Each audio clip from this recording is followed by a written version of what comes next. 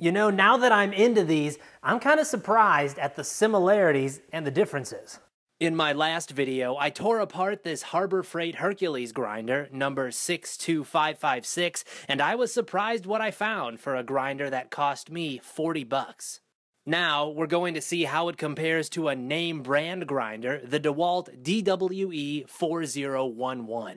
DeWalt gave me this sample to tear apart. This grinder retails for about 60 bucks. If you want to know how that happened and why I accepted it, I'll put an explanation at the end of the video. For now, I can tell you I'm going to be fair with this. I'll tell you if it's good or if it's not so good.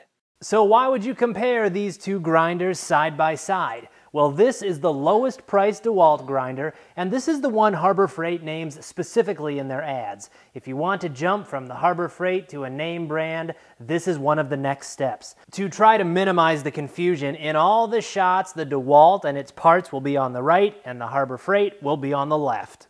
First up, we have the handles. The DeWalt is simple ABS plastic. It's not very thick. There's nothing fancy here.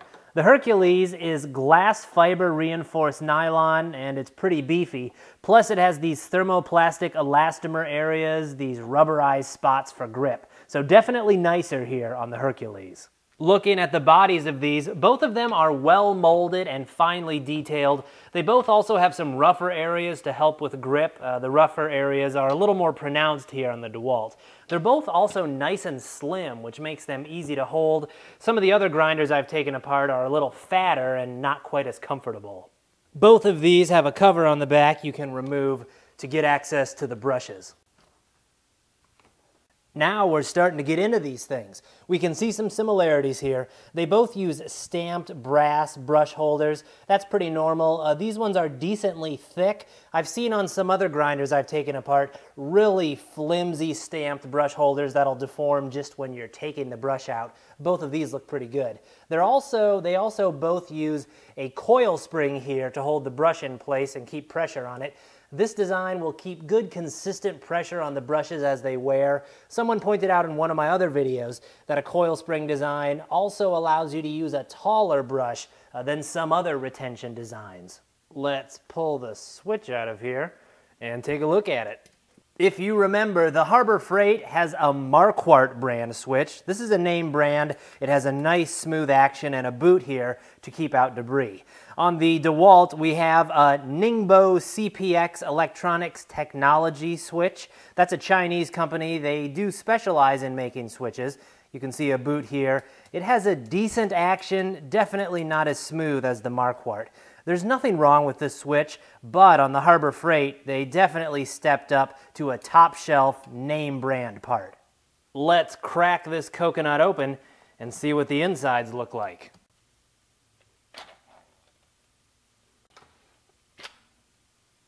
Checking out the rotors here, and we can see some similarities and some differences. They're both made the same way, like pretty much any power tool rotor. Stamped laminations that are stacked here, then they are wound. Both of these have been dipped in resin to try to reinforce the windings and prevent vibrations from breaking something. And they also have some additional reinforcement.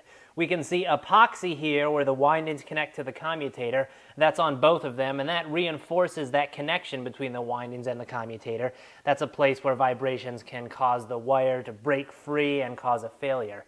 And then here on the DeWalt, something that I have not seen before, there's additional resin up here at the top to reinforce these windings on this end, again to prevent vibration from damaging something. Both of these use directional cooling fans, which is a good choice on a grinder because they only spin one way, and a directional fan can more efficiently move air. I've seen on some other cheap grinders I took apart, they just used a generic non-directional fan. If you've watched my other videos, you know now is the time for a long lecture about bearings. Just kidding, not today, because these are exactly the same. We can see both of them use sealed bearings, which is a good choice. If they had wanted to cut costs, they could have used a shielded bearing instead. And both of these are CW brand. That's a reputable Chinese bearing maker. So I gotta say here, everything looks good.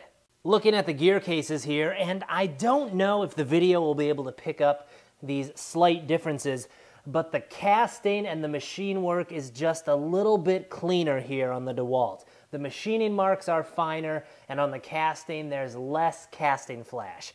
That's not to say that the Harbor Freight is bad. This is actually cleanly machined, and there's not much casting flash, but it's just a little bit better over here on the DeWalt. Both of these do have a nice feature that some cheaper tools skip. They have a seal here that helps keep the grease inside the gear case. On some cheaper grinders I've taken apart, they don't have a seal here. They just rely on a press fit and the bearing itself to hold in the grease. Looking at the guards here, and the Harbor Freight uses a lever adjustment where you unlatch it, move the guard, and latch it back in place. This is a simple design, but it is an upgrade over some other grinders we've seen where you have to adjust a Phillips screw to move the guard. The DeWalt uses a little more of a complex mechanism, but I kind of see it as a benefit. The way this works is you push down the lever and you can move the guard one way, and then you just snap it into place where you want it. Depending on how you use the grinder might determine if this guard is a benefit or not. If the way you use the grinder requires you to move the guard a lot, then I could see this being a nice feature. We are going to keep on digging into these grinders and check out the gears. There's a basic design difference between these grinders, and that's how the gear case is assembled. We see here on the Harbor Freight, like on all the grinders I've taken apart, there's a cast bottom plate here, the main shaft runs through it, there's a gear here, and there's a bearing down in there. We also see a nice touch right here, a rubber seal to help keep the grease in the gear case. Over on the DeWalt, we see a different type of design. You get into the gear case through the top. There is this plastic cover plate on the top, but it does also have the same nice touch. There's a rubber seal here to help keep in the grease. On some cheaper grinders I've taken apart, they skip this step. Taking a look at the gears out of both of these, and one thing's clear right off the bat. These are both fully machined gears, which means they've been cut from a piece of stock. And we can see the machine work on both of them is very nicely done. There are clean, consistent, and fine machine marks here on the top of the gear of the DeWalt that continues into the teeth, which are nicely cut. It's a similar story over on the Harbor Freight. Quite good work. Maybe not quite as fine and consistent here on the top of the gear where it's been turned, but still very good. And both of these are loads better than the quality we've seen on the cheap grinders I've torn apart. You might wonder why I did not tear this apart more. That retaining ring made me think I could get it apart, but look closer. There's no keyway on the gear. This is pressed together. I removed the snap ring and tried using a puller to get it apart with no luck, so I left it as is for now. Taking a look at the field windings here, and again, we can see more similarities than differences, and that's because on both of these, they have not skipped the details that would be skipped on a cheaper grinder. Here on the fields, they're green, and that's because they've been coated here in epoxy on both of them. And just like we saw on the rotors, that epoxy is there to really hold everything together and reinforce the windings so they're less likely to be damaged by vibration. Guys, this channel is still really new, so a lot of people don't know about it. So if you like these videos, please share them on places like forums and social media, anywhere there are people who might like them. Now that we're thinking about the motors, another detail I forgot to mention earlier, both of these claim to draw 7 amps. The housings on both of these are made of PA6 GF30, so that's nylon with 30% glass fibers. That's a totally normal material for an application like this, nothing wrong with that.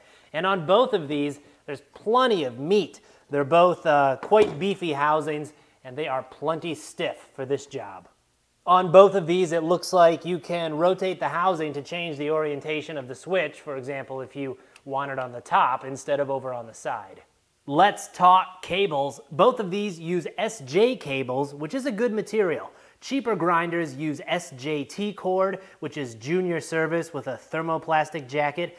These are both SJ, which means thermoset rubber. That's tougher, it's more flexible in low temperatures. The Harbor Freight is a name brand, it's Leone.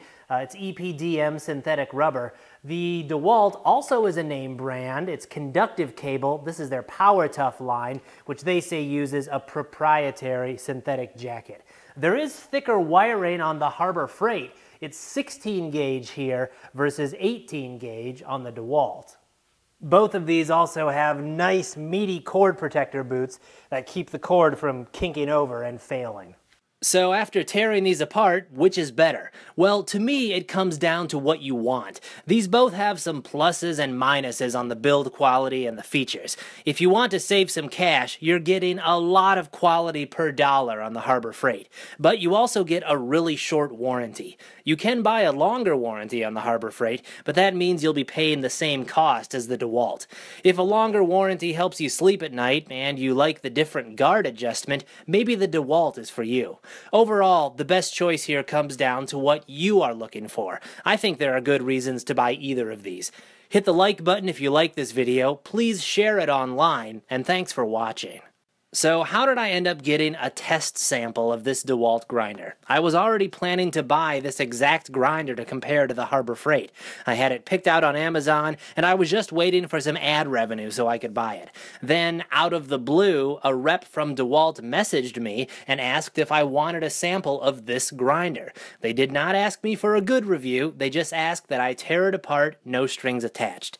I didn't approach them, they approached me and offered the exact grinder I was already planning to buy. I said okay because I was going to buy one anyway, and I would not treat it any differently because it was a sample. Not having to buy it frees up some cash to buy other tools or equipment for these reviews.